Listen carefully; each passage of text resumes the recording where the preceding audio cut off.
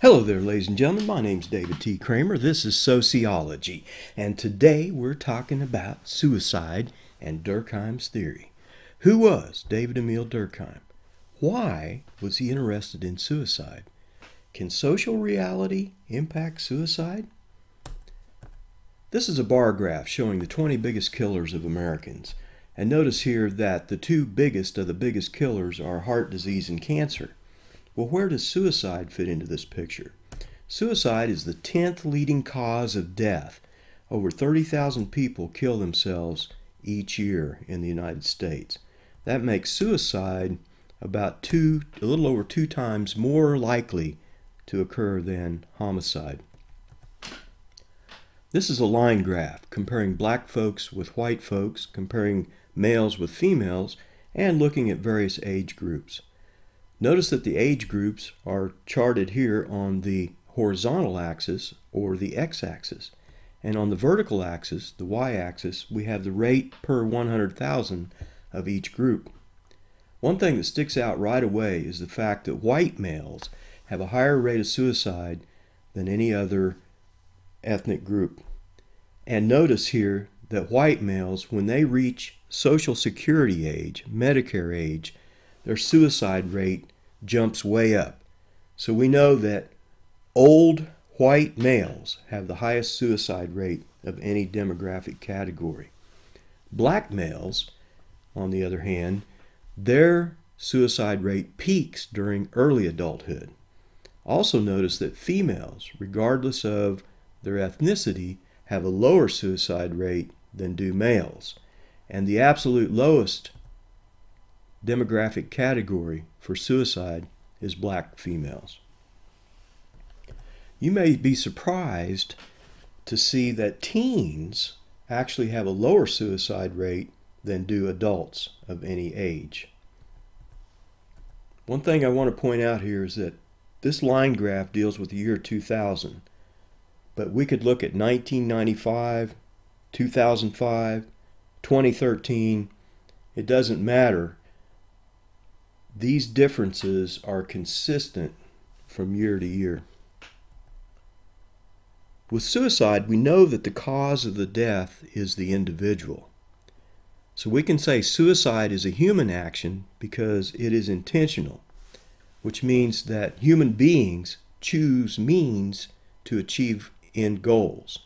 And in this case, the person is choosing suicide as a means to an end, to their end. But is that the only phenomenon?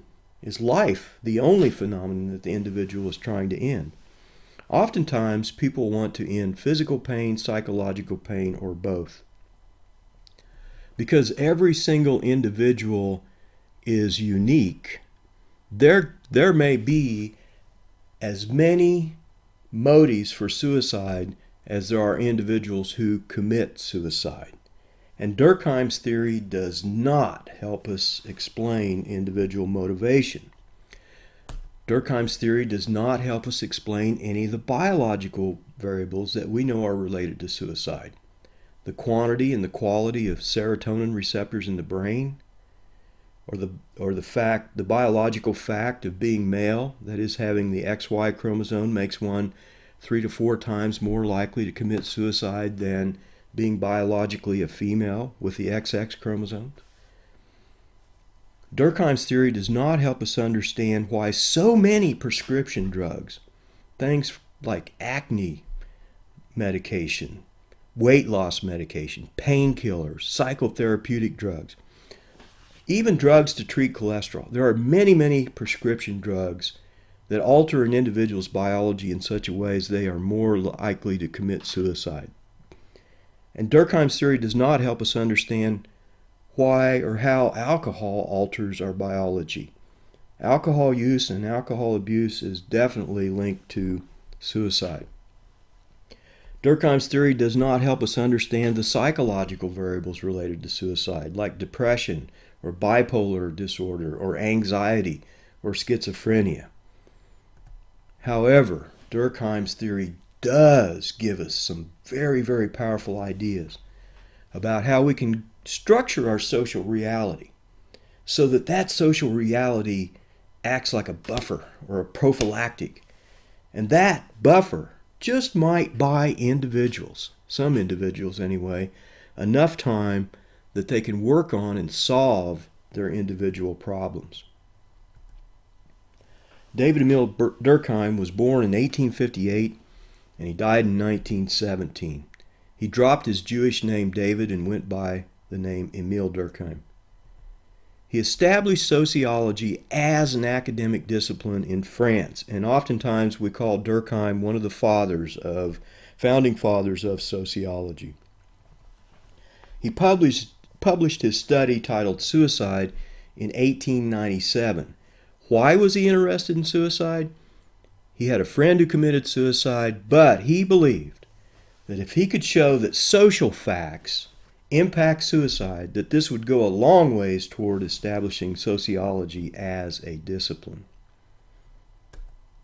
David Emile Durkheim examined the archival data on suicide in European nations in the latter 1800s.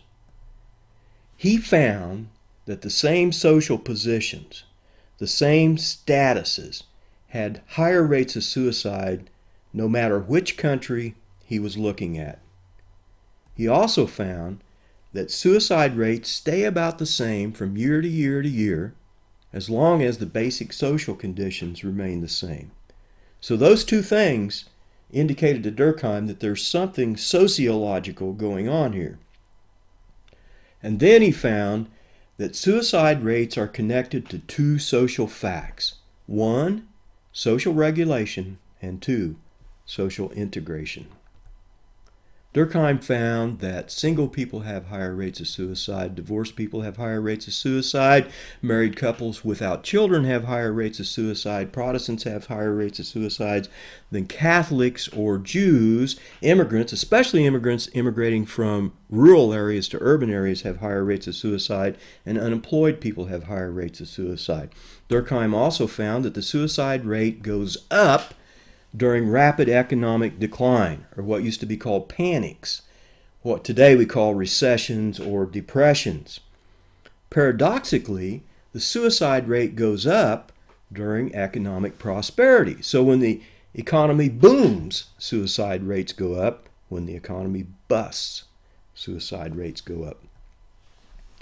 Durkheim found that the suicide rate goes down when a nation-state initially goes to war, although military personnel have a higher rate of suicide than the general population.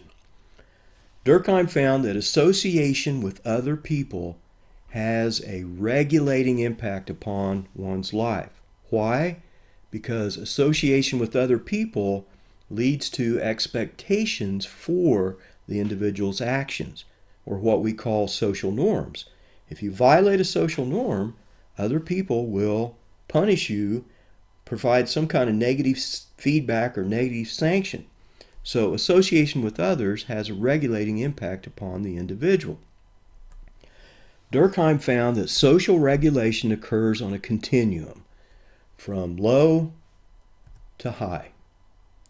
And if we can get that regulation, or if that regulation is in balance, if you can have an equilibrium of social regulation, then that will work as a prophylactic or a buffer so that people who are suicidal are less likely to commit suicide when social regulation is balanced, when there's an equilibrium.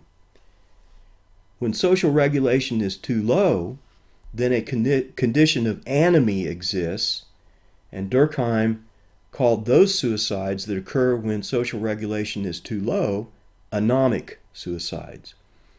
When social regulation is too high, then fatalism may exist, and Durkheim called those suicides that exist when social regulation is too high, he called those suicides fatalistic. The idea here is to have an equilibrium or a balance in social regulation, and that works as a buffer to suicide.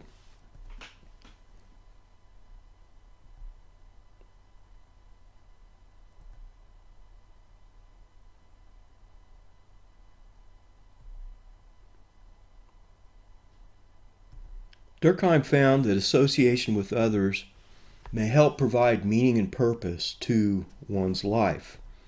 Social integration occurs when one identifies with the goals of the groups to which one belongs. Here again, social integration can be low, it can be high. And once again, Durkheim found that if we can get an equilibrium in terms of social integration, that will work like a buffer. Individuals who are suicidal are less likely to commit suicide if there's an equilibrium. Durkheim called suicides that occur when social integration is too low egoistic, and he called those when integration is too high altruistic.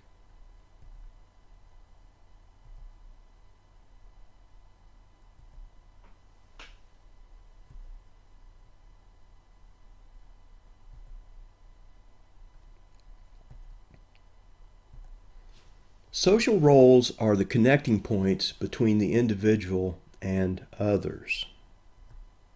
It is in one's roles that we experience either too much or too little regulation, or too much or too little integration. So really, to achieve a balance in regulation and integration, we want to balance our roles.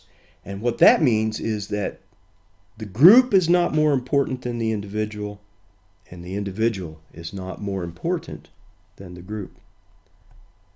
So how do we achieve an equilibrium in our roles?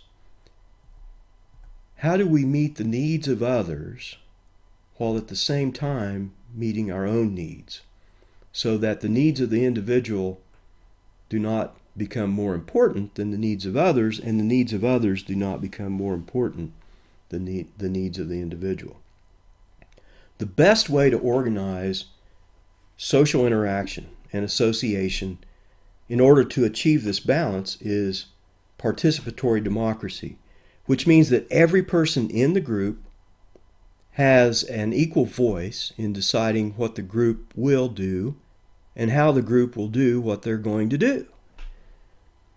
Also, what goes along with that in a free society or a free market society is the freedom to disassociate if the group decides to do something that the individual cannot go along with, so that the person can disassociate from the group by some means other than suicide. Okay, so what are we left with? Suicide is an individual act. The cause of a person's death who commits suicide is the person who does that act. And the person chooses suicide as a means to an end. And we may never know exactly what the motives were.